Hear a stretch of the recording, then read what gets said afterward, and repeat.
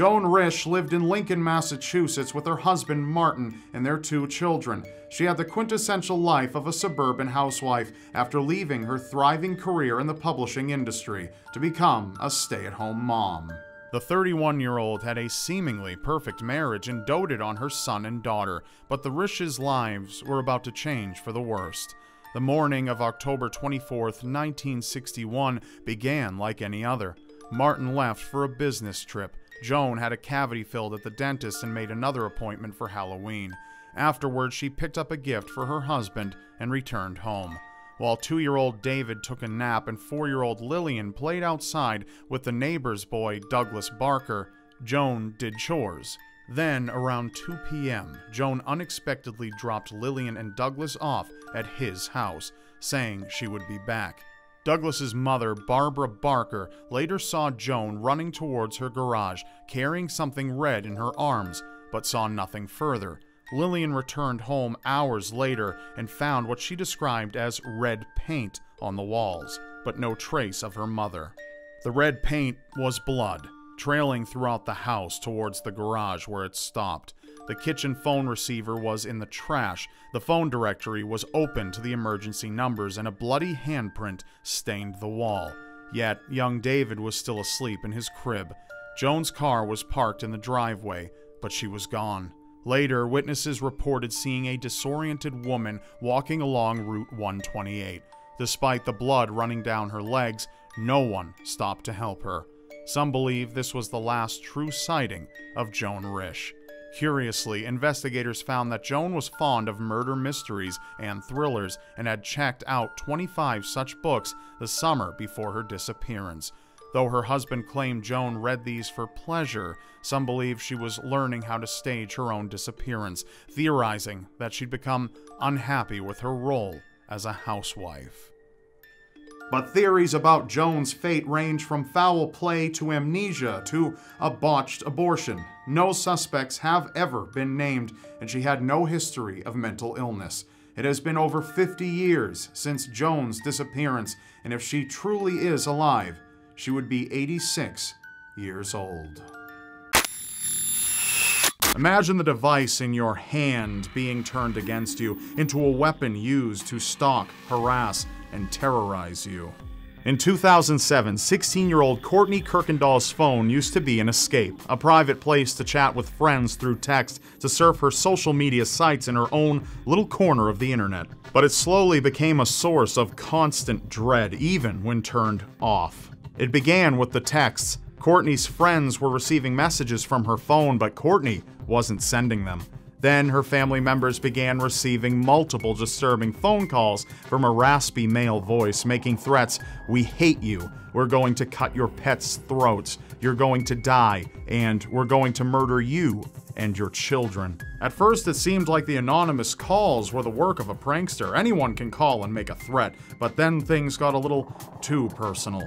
Seemingly empty threats distorted into "I know where you are, I know where you live," and the harasser, unfortunately, truly seemed to know every move the Kirkendalls made. He could tell the family members what clothing they were wearing, what they were doing, and when the children departed for school, as well as where they attended school. The family listened to their voicemails only to hear their private conversations being played back at them. Conversations they'd had in the comfort of their own home. Feeling unsafe, they installed a security system at the house. Not long after, their stalker called and recited the passcode to disarm it. Finally, the Kirkendalls contacted the police. A look at the cell phone records sent a collective chill through the family. The harassing calls were being made from their own phones, with a majority of them coming from Courtney's.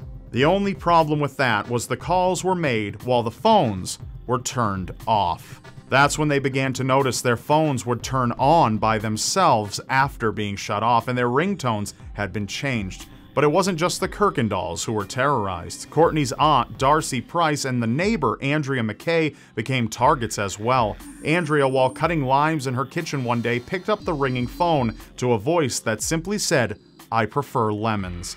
The three families lived their every waking moment in fear. and authorities were just as disturbed by the activity. The Kirkendalls spoke with a detective and afterward received a call playing back their conversation, a warning that their stalker wasn't afraid of law enforcement. At the time, cell phone providers said they weren't aware of any technology that would allow such activity that the family had experienced. Fircrest Police Chief John Cheeseman, a longtime friend of the family, said he was dumbfounded and that his department had never seen anything like this before. Even after switching numbers and providers 2 times, the calls continued, pushing the constant weight of anxiety into the Kirkendalls' everyday lives. Even with high-tech equipment meant to unweave the twisted hacker's web, police only ever found dead ends. The Kirkendalls treasure the days when their phones don't ring.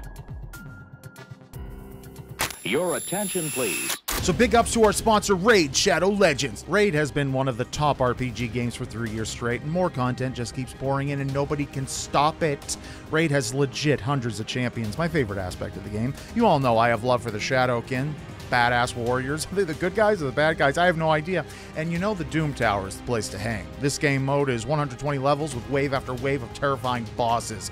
And of course, big ups to the Hydra, the newest addition to Raid. The Hydra is probably the most frightening thing you'll see on your phone unless you're FaceTiming with my editor Scott's mom. And in true Hydra fashion, it has multiple heads, numerous deadly abilities, and regeneration to add to the challenge. So give in to peer pressure and click the link in the description or scan the QR code on screen to download it. In celebration of Raid's 3rd anniversary, they're packing in even more content. This means free gifts for everyone, new events, new champs, new artifact sets, and even a fully personalized video showcasing every player's journey. Kind of like your parents' fridge when you were a kid, unless you were me. If you use my link or scan the QR code, new players get a free starter pack valued at almost $40, loaded with free champions and 10 magic, 10 force, and 10 spirit XP brew. All new and existing players will get a smorgasbord of free birthday gifts well over $25. Launch the game and enter code 3YearsRaid to get your paws on everything. So thanks again to Raid and to all of you who try it out for supporting my channel. And now, back to the video. 33-year-old Terry Caudle, the husband of Cheryl Caudle, took his own life with a shotgun. His heart was donated to Sonny Graham, who only had 6 months to live due to congestive heart failure. In 1997, Sonny wrote to his donor's family, thanking them for the transplant that gave him a new life. He eventually met Cheryl, and they almost immediately fell in love. After marrying, Sonny and Cheryl moved to Vidalia, Georgia, after Sonny retired from his job as a communications manager at Hilton Head. The couple was extremely happy, but in 2008, unforeseen tragedy struck. Sonny went into the shed in his backyard, took a shotgun, placed the barrel up to his throat, and pulled the trigger, killing himself exactly as his heart donor had done before. Cheryl, widowed for a second time, was devastated. Some scientists believe the suicide was an instance of cellular memory, a phenomenon that occurs in a human subject after they receive surgical transplants. From what Sonny's relatives and family could observe, he did not seem to be struggling with depression whatsoever. Coincidence or not, the death of Sonny Graham is tragic, eerie, and not fully explained. Beneath the streets of Paris, France, exist massive, complex tunnels of human remains. Known as the Catacombs of Paris, these underground ossuaries are the resting place for an estimated 6 million people. Between the late 18th and mid-19th centuries, remains were gradually transported into these catacombs after a number of above-ground cemeteries were shut down as they were deemed to be a risk to public health from cave-ins. Aside from that, graveyards were overflowing with burials. The Catacombs of Paris are actually a small part of a much larger network of abandoned mines below the city's streets. For many years, these catacombs have been open to the public for guided tours, but not all areas of the catacombs can be explored. In fact, the official tours only offer exploration for a tiny portion of what the catacombs have to offer. Some portions of the catacombs are artistically structured, with bones and skulls neatly placed and organized. Other areas, it appears as if bodies were hastily tossed into open areas to speed things along. Luckily for cataphiles, people who have a passion for exploring these more restricted areas of the catacombs, there isn't simply one entrance to the crypts below. Paris is littered with hidden, secret entrances to access the tunnels without proper supervision, so the explorer can wander about freely. This is a rather frequent occurrence, and while it's not legal, the punishment is only a small fine, so many take the risk. However, these areas are illegal to explore for good reason. They're often composed of dangerously tight and at times unstable areas due to the sheer age of the structure. It's simple to become hopelessly stuck, and crying for help will likely do nothing if help isn't already there with you. The possibility of adding to the remains of the catacombs yourself is an uncomfortably good one. In what was believed to have been the early 1990s, one man decided to infiltrate the pitch-black, nearly soundless catacombs with a camcorder to explore. The camcorder was said to have been discovered some years after the man had entered the catacombs. The tape featured what is quite possibly the last record anyone has of the man's life. What comes next may disturb you.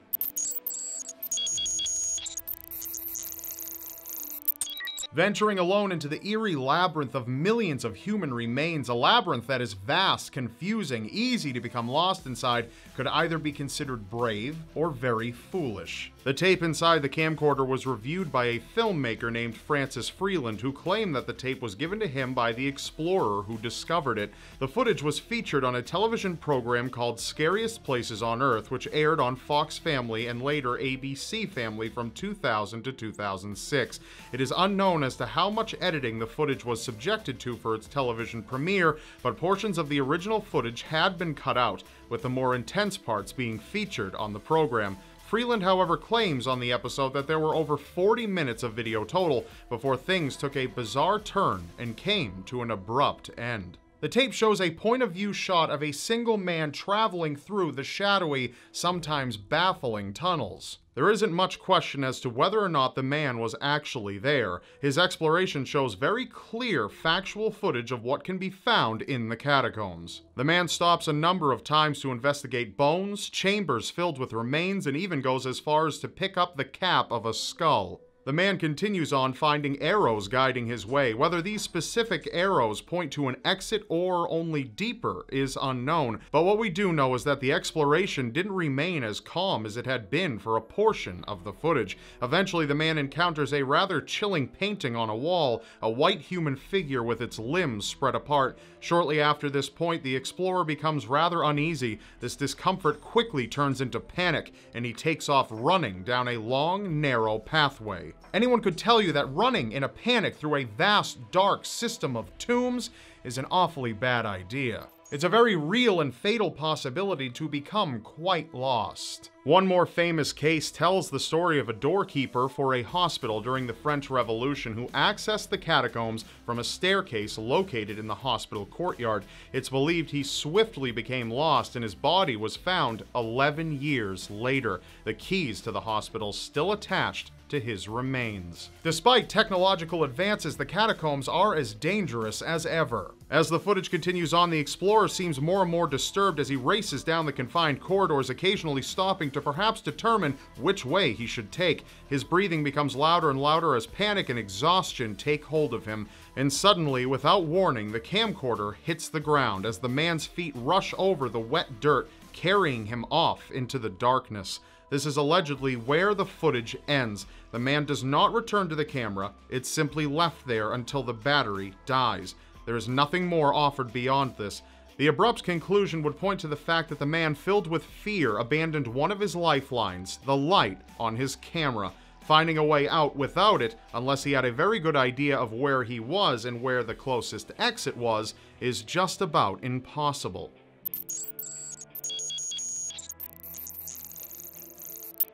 The episode of Scariest Places on Earth, which featured this found footage, aired in 2000. Since then, the mystery surrounding it has still gone unsolved. Those who have witnessed the footage, as you just have, still debate heavily over its authenticity. Though we can safely bet the location in the video is indeed the Paris catacombs, and we know that becoming lost in the catacombs isn't difficult, we are left with many lingering questions. Is this found footage real, or is it a fake? Did the man die in those tunnels, or did he find a way out through the darkness? And most importantly, if the footage is real, what caused him to panic?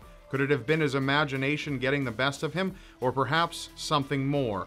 No one has come forward with anything other than speculation, though it's quite possibly a hoax. Why has no one come forward? Even someone its creator might have shared the story with. These are questions we may never have answers to, but I welcome you to discuss your viewpoint in the comments below. Expecting a baby should be one of the best moments in a mother's life. Just weeks before delivering her baby, Bobby Jo Stinnett was a dog breeder who frequently posted on message boards in order to sell her rat terrier puppies. Through the website, Bobby was introduced to Lisa Montgomery, who commonly went by her online persona, Darlene Fisher. It didn't take long before the two exchanged emails and developed a friendship. Lisa soon discovered that Bobby was expecting a child and was close to her due date. It was around this time when Lisa informed Bobby that she too was pregnant, something she ultimately lied about to gain her victim's trust. Lisa arranged to meet at Bobby's house, claiming to want to buy a rat terrier from the expecting mother. Upon meeting in person, Lisa made her way into the home quickly and began strangling Bobby with rope, and immediately started cutting her belly open as she was unconscious, gruesomely tearing the premature baby out of Bobby. It was about an hour after the horrific assault when Bobby's mother discovered her daughter lying in a pool of her own blood. Bobby was pronounced dead when she arrived at the nearest hospital. Hours before Lisa's arrest, witnesses spotted Lisa in cafes showing off the newborn with her husband to the public. Upon investigation, neuropsychologists discovered that Lisa suffered from severe pseudocyesis, a medical condition that causes a woman to falsely believe she is pregnant. In 2008, the jury involved in the trial recommended a death sentence after discovering that Lisa had planned the attack a while before initiating a meetup. The judge has since upheld the recommendation for Lisa Montgomery's death. Scaphism, a Persian form of execution, or as their enemies like to call it, torturous death.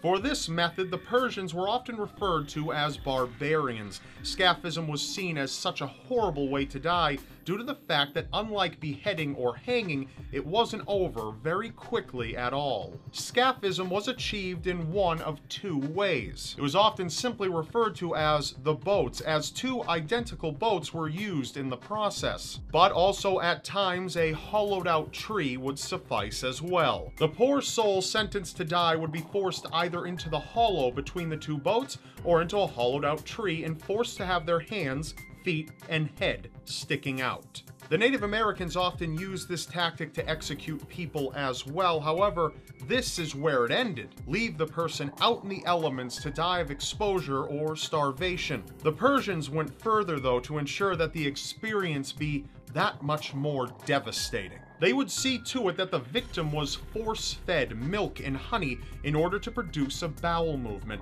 If the person would refuse to eat, they would have their eyes pricked until the victim would forfeit their struggle. Milk and honey would be wiped onto the person's eyes, in their ears, and on genitals and exposed flesh, and they would be left within a putrid swamp to the nightmare that awaited them. Being overfed the way they were served two purposes. One was to prolong the victim's lifespan, and this was for a very specific reason, which ties into the second purpose: insects. The bowel movements would become so immense from the milk and honey that they would fill their improvised container with excrement. The sweetness of the honey plus the smell of feces would attract insects, which would begin by burrowing into exposed flesh and work their way inside the body, viciously gnawing at the eyes, ears, and other vital areas. The vermin would invade the victim's organs, carving pathways into the bowels and intestines where they would find new homes. It would be this way for days, weeks, until the victim finally were to succumb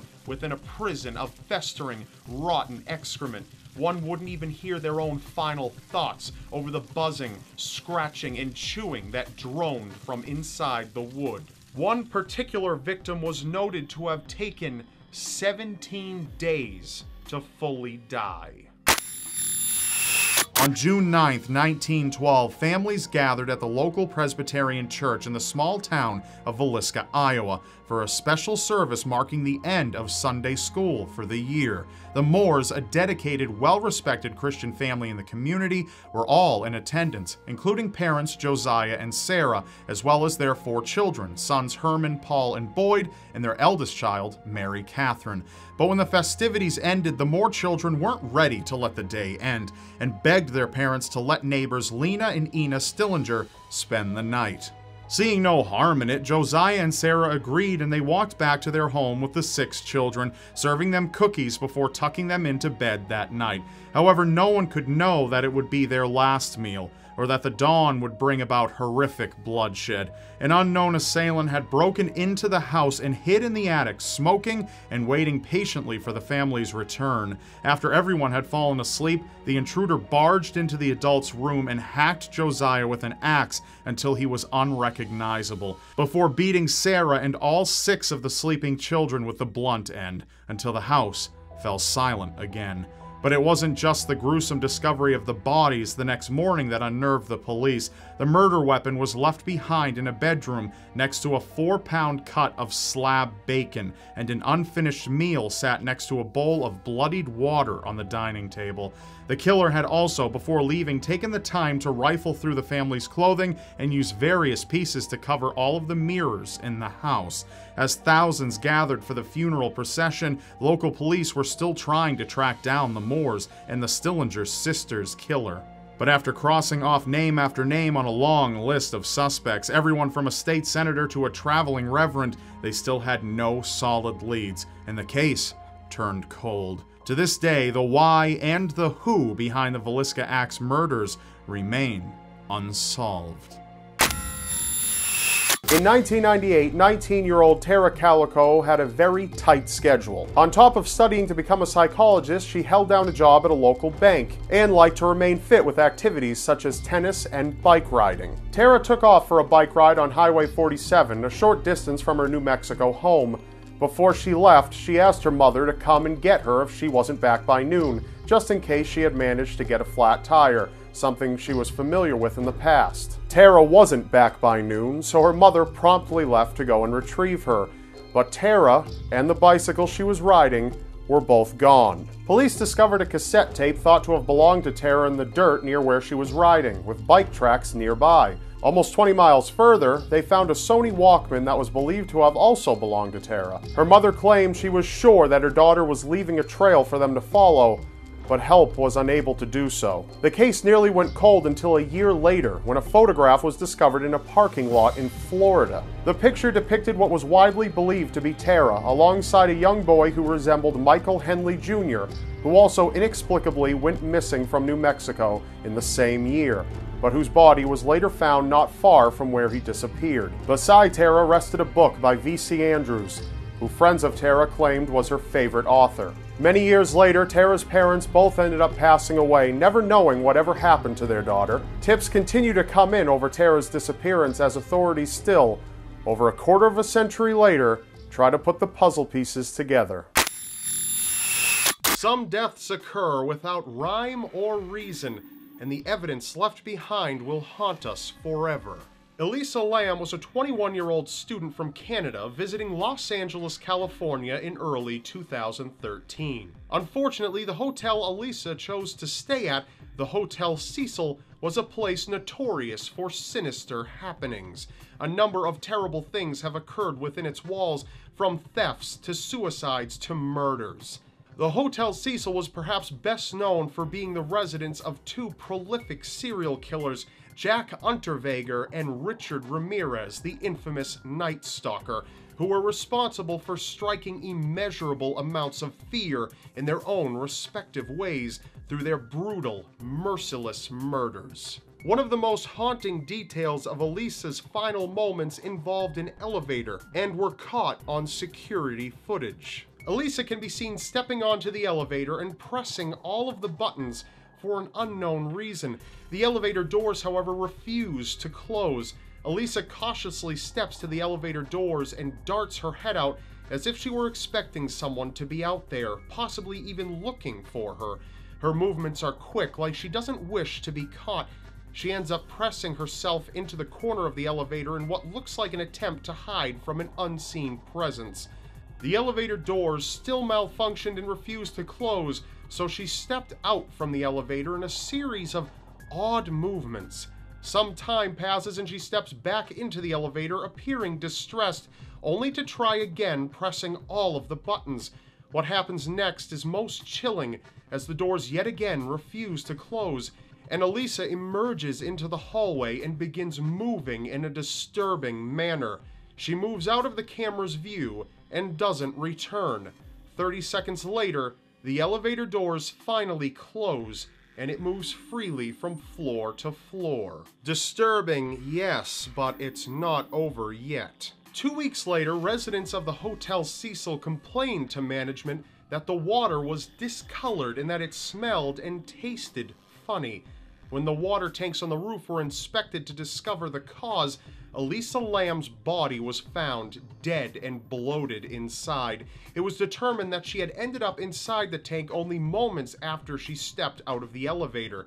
The problem was that the roof was nearly impossible to access, as it was blocked behind 2 locked, alarmed doors that Elisa somehow passed through undetected. Even if she had done it herself, climbing the water tanks, opening one, and then closing it behind her would have been even more difficult. Despite this, investigators ruled her death accidental. Chilling, disturbing, and still not over yet. A movie named Dark Water depicts a mother and daughter who move into a slummy apartment where the water begins to run black. The daughter's name is Cecilia, close to Hotel Cecil, and the water's dark color is the result of a dead body up in the roof's water tank. At the end of the movie, the elevator even malfunctions. The movie was released 8 years before Elisa Lam's death. An eerie parallel indeed, however, still not over. An outbreak of tuberculosis erupted in the same location as where Elisa's body was found within the same time frame. The testing kit used for tuberculosis is known as the Lam-Elisa test. Elisa's first and last name switched, spelled exactly the same. Elisa's autopsy revealed that drugs played no role in her death, and though she did have bipolar disorder, her strange behavior and the details surrounding her death have yet to be explained. You see, death itself is nothing to be afraid of, but the manner in which death occurs, well, that's a different story altogether. Have you ever heard a suspicious sound coming from somewhere inside your house? Probably nothing, of course, just your imagination getting the best of you. Unless it's not. Hinterkaifeck was a small farmstead in 1920s Germany that housed an extended family, an older couple with their widowed daughter and her 2 young children aged 7 and 2. The family also kept a maid in their employ until one day when the maid decided that it was time to go. She complained that the house was surely haunted and that she was very uncomfortable staying there, not worth the money. So she packed up her things and quit, leaving the creepy farm behind. Truth be told, this decision was the best one she could have made. Though the family didn't exactly buy into anything paranormal happening with their farm, there were a few peculiar things that happened that the father made his neighbors aware of. He told them one winter, 6 months after their maid had left, that he had found a mysterious set of footprints out in the snow, leading from the darkened tree line towards his farm. The footprints only went one way and did not extend past his farm and did not return back to the trees. Unfortunately, he thought little of this. The family went on to experience strange noises coming from the attic, some of which sounded like footsteps. They found an odd newspaper that had no place being on their farm, and their house keys went missing. None of this was reported to the police, and the family continued on business as usual, which would turn into a very terrible decision. The family decided to hire a new maid. The woman arrived at the house just before nightfall. Such poor timing. That very night, only hours after the maid had arrived, the entire family, including the maid, were slaughtered. One by one, members of the family were led into the barn where they were chopped to death with a mattock. The father, mother, their daughter, and her daughter were all brutally murdered. Afterwards, the killer stalked inside the house and butchered the daughter's 2-year-old son in his cot before moving into the maid's chamber and massacring her. The murders went unreported for some time as neighbors still saw smoke rising from their chimney. When neighbors notified police that no one from the family had been seen in days, they went to investigate and stumbled upon the gruesome scene. Whoever had murdered the inhabitants of Hinterkaifeck had remained on the property and was even sure to have fed the animals. Though there was a large amount of money and valuables in the home at the time of the murders, it was never touched. When they found the body of the 7-year-old daughter in the barn, they had determined she had remained alive for hours after the murder of her family and had witnessed it. For unknown reasons, she had ripped out clumps of her own hair before she died.